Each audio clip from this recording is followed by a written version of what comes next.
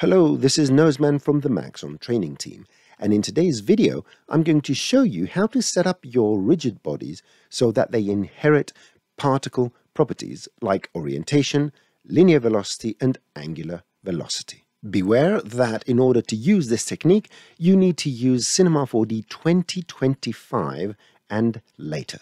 In this simplified scene, I have two collider objects, a tube and a disc, and I've put these collider tags on them.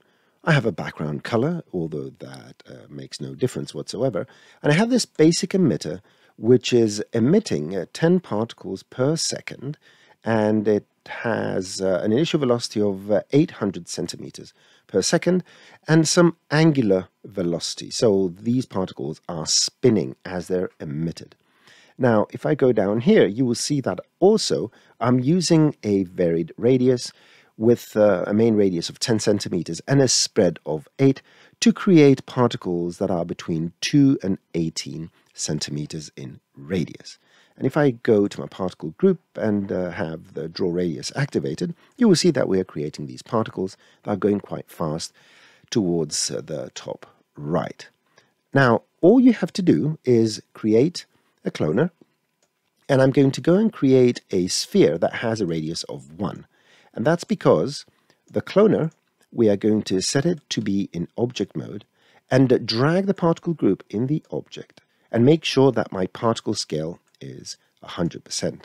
So now I'm going to emit these spheres on the particles, and they're going to inherit the radius and the colors, which I've randomized. In order for these rigid bodies to inherit the particle properties, you have to do the following thing. Right-click on the cloner and set them to rigid bodies.